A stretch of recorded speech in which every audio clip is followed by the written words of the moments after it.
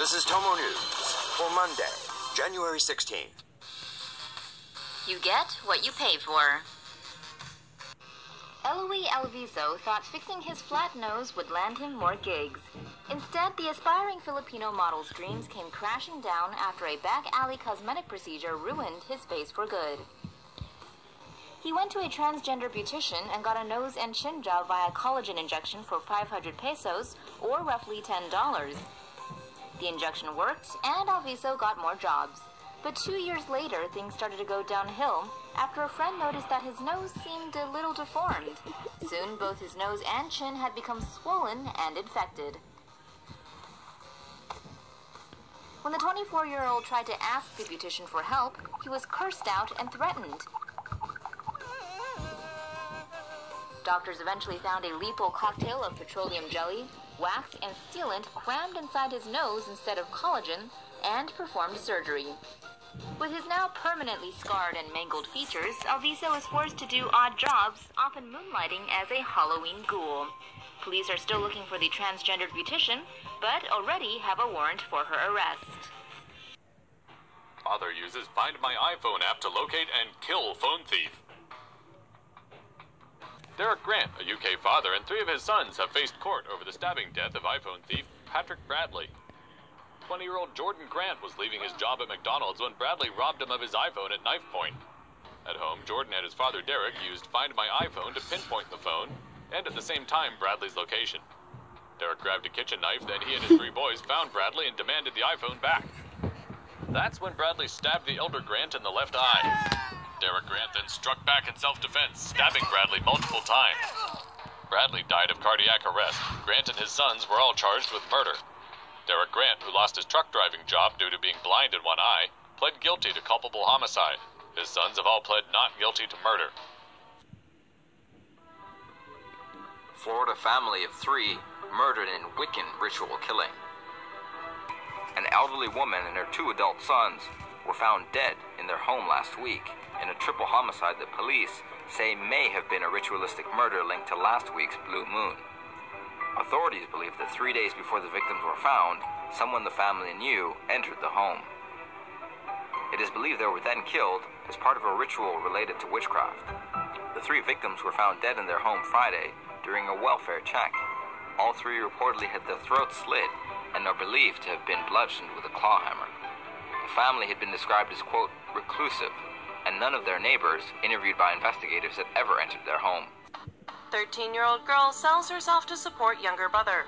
In Taiwan, a junior high school teacher reported that one of her friends had reported that she'd been prostituting herself to an elderly man for food money. The 13-year-old girl and her 12-year-old brother were living with their father. The father would often take jobs away from home and leave the 2 of them with no money for food. The 13-year-old girl took to visiting a nearby neighbor who would give her money for allowing him to molest and rape her. After the girl's rape was reported by the teacher, it was revealed that the pedophile had also molested and raped 3 other girls in the town. The 12-year-old brother confessed that he knew about his sister visiting the pedophile. He'd seen her go to his house once. His sister had told him to go home. The younger brother went home and told his father about how his sister sometimes came out of the house with money.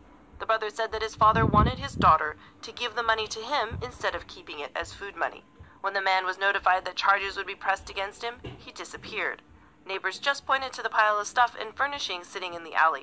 They said he told them a moving van would come pick up his stuff later and that he was moving away. The van never came and no one has seen hide or hair of the pedophile. The 2 children have been moved to live with their mother, as authorities have also not been able to locate the father. The father was away on another job when the teacher made the report to police. Georgia daycare covers up a toddler's 3rd-degree burns. A Georgia mother is wondering how her 18-month-old son became severely burned on his legs after a stay at this daycare just outside of Atlanta last week. Last Friday, Megan Seabolt dropped off her son Damon and left him in the care of Eddie Pittman.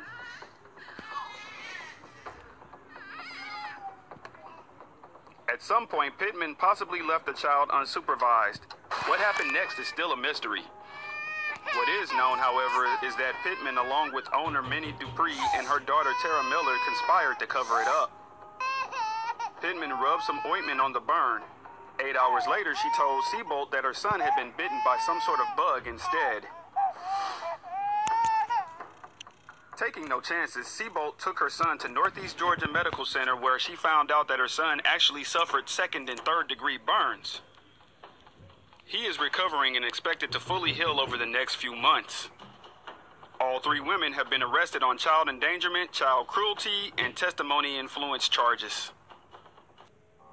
Dad accused of purposely leaving son in hot car to die. What was initially thought to be a tragic accident is now being investigated as murder, Georgia police announced Wednesday. On June 18th, after having breakfast at a fast food restaurant, Justin Harris Ross strapped his 22-month-old son into a rear-facing car seat and drove about a half-mile to his office. Initial reports indicated Ross forgot to stop off at the daycare center and instead inadvertently left his son in the car while he went to work.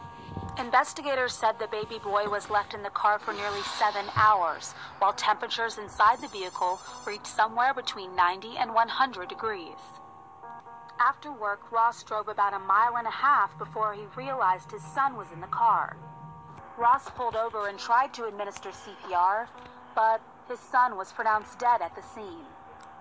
Initially, police seemed sympathetic. But once investigators began asking questions about the moments that led up to their arrival on the scene, some of Ross's responses raised red flags. One issue was the distance Ross drove between having breakfast with his son and work, just a 4-minute drive. Could he have really forgotten about his son so quickly? Police also learned Ross went back to his car during his lunch break, yet he still didn't notice his son. One police source told local media the smell in the car was so intense, one would have immediately known something was terribly wrong. Ross, however, drove about a mile and a half before pulling over. Also inconsistent with his initial statement to police, witnesses in the parking lot said Ross told them his son was choking. But perhaps the most damning piece of evidence was found on Ross's computer at work. Police said someone did an online search to find out how long it would take for an animal to die if left in a hot car. Ross has been charged with felony murder and child cruelty. He's being held without bond at the Cobb County Jail and pled not guilty at his first court appearance. Despite this new information, more than 11,000 people have signed a Change.org petition requesting the charges against Ross are dropped. This precious father has already suffered more than any jail time could inflict. Please allow him to go home to his wife, one supporter wrote.